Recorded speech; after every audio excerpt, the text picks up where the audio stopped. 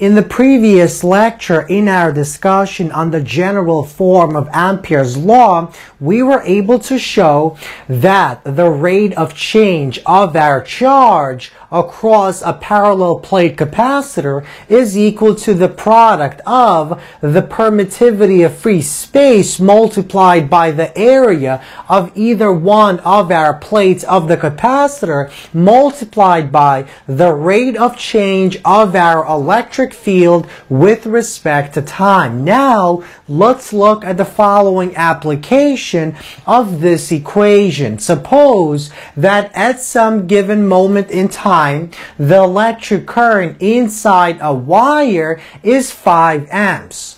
Now, this electric wire that carries this electric current is connected to a parallel plate capacitor with square plates, each having a side length of 3 centimeters. We want to calculate the rate at which the electric field is changing. So here we have the following closed electric circuit that contains the following parallel plate capacitor. And at some given moment in time, the electric current that is moving through our wire I is given by the following quantity. So we want to apply the following equation to solve for the rate at which our electric field is changing. So, the rate at which the quantity of charge on either one of these plates is changing with respect to time, dq divided by dt, is equal to our permittivity of free space multiplied by the area of either one of these plates multiplied by the rate at which our electric field is changing with respect to time. Now, because by definition of instantaneous electric current I is equal to dq divided by dt, we can replace dq divided by dt with simply I. So I is equal to epsilon naught multiplied by the area of the plates multiplied by the quantity that we're looking for, dE divided by dt. So let's solve for this by dividing both sides by epsilon naught multiplied by A, and we see that dE divided by dt, the rate at which our electric field between the plates is changing with respect to time, is equal to the instantaneous electric current I divided by epsilon naught multiplied by A.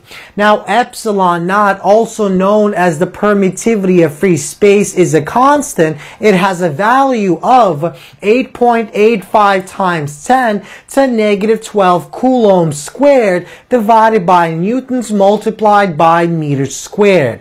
Now, our area is simply the length of one side squared. So we see, because we're dealing with centimeters, we have to divide by 100 to convert to meters. So we get 0.03 meters. We square that, and that gives us the area. So, at this particular moment in time, the I is equal to 5 amps. So 5 amps divided by the product of the area and the permittivity of free space gives us a value of 6.3 times 10 to the 14 volts per meter multiplied by second. This is the rate at which our electric field is changing inside our capacitor as a result of the changing charge on either one of these two plates of our parallel plate capacitor.